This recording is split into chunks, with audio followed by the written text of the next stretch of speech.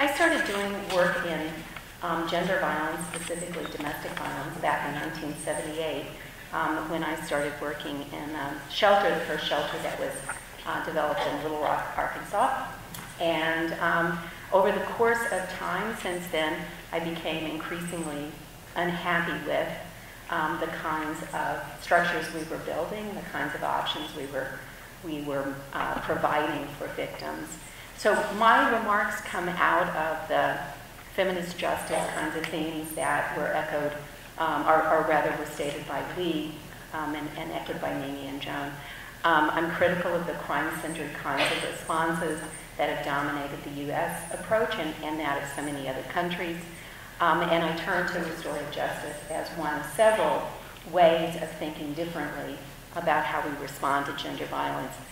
So for me, the current feminist debates about how to respond to peer-to-peer campus sexual assault are the latest in an ongoing feminist disagreement about the role of punishment in transforming the social conditions that create gender violence, and maybe even a disagreement about what the social conditions are that create gender violence, and that may be the most important disagreement about which we speak very little. So I think that the benefits of restorative justice, some of the benefits of a restorative justice response are not going to be news to this crowd, so I'm not going to spend a lot of time.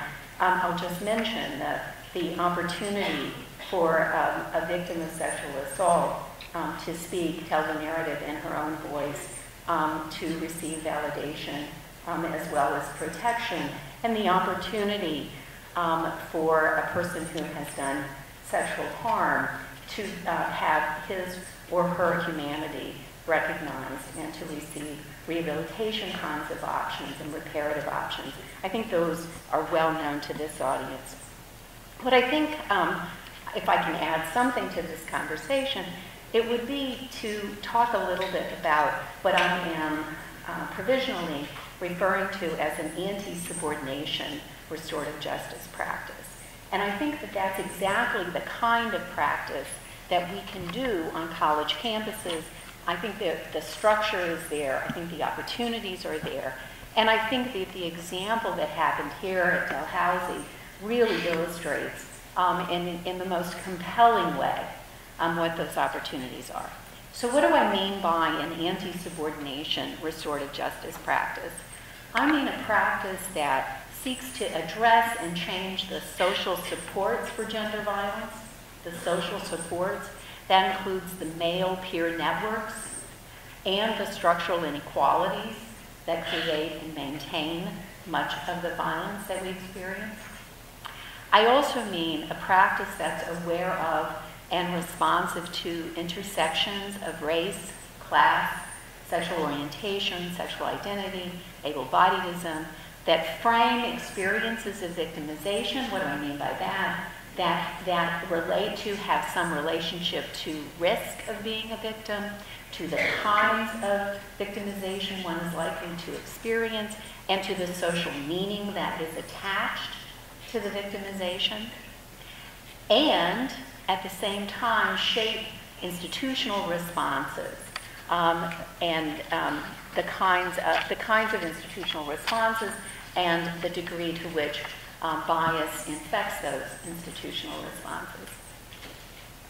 So I think in the campus context then, an anti-subordination RJ practice has the ability, the potential, and we clearly see this again in the Dalhousie report, to interrupt, name, address peer networks that support male violence against women.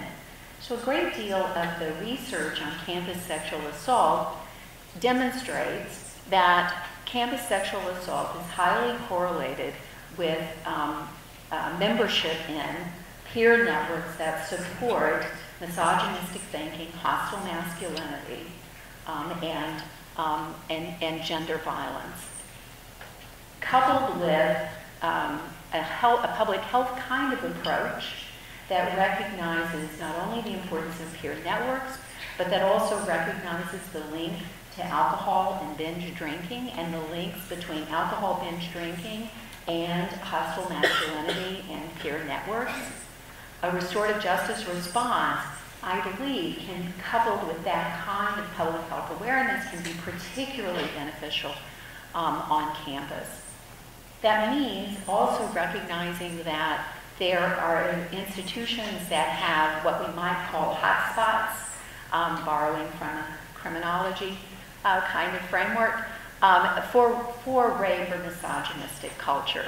I'll just point to one example. So the Campus Climate Survey in the States found that more than 25% of the sexual assault victims who were incapacitated, and that's by alcohol almost entirely, said that their assailant was a fraternity member. So a restorative justice response has the opportunity to move not only from that kind of individual perspective, but then to do that kind of work that needs to be done on college campuses to address the importance of this very lethal kind of combination. And then, though recognizing that kind of context then can feed into reparative plans. It feeds into reparative plans. You see it here at Dalhousie again, in terms of the kind of educational mission that can come from those who do harm, who recognize the changes that need to take place in the institutions on campus, in the social networks. It can come in terms of reparative plans that address alcohol problems when that's both an individual problem as well as a collective problem. So that's one.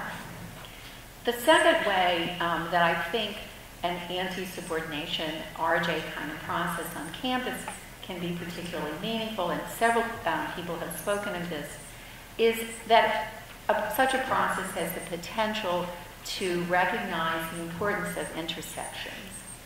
So we know that, for example, recent research that was put out by the U.S. Bureau of Justice Statistics, research on 9 college campuses, found that there was a much higher percentage of campus sexual assault for non-heterosexual female students than for heterosexual female students. National U.S. research finds very similar kinds of results, but particularly high rates for women who self-identify as bisexual. CDC finding, for example, an astounding 46% of the women in their study who identified as bisexual experiencing sexual assault in their lifetime. 46%. Very little of what's going on in the national response to campus sexual assault in the U.S. is looking at these kinds of particular risks. Very little of it is looking at the risk for indigenous women or looking at risk for women of color. National research in the U.S., for example, finds that Hispanic, multiracial women and Native American women have much, much higher rates of sexual assault as well. But what I mean by an intersectional approach is not just recognizing differential risk, as important as that is. What I mean is looking at the extent to which the campus climate around race, the campus climate around sexual identity, sexual orientation, campus climate around class, something we talk very little about in the U.S. context. It just doesn't exist. Right.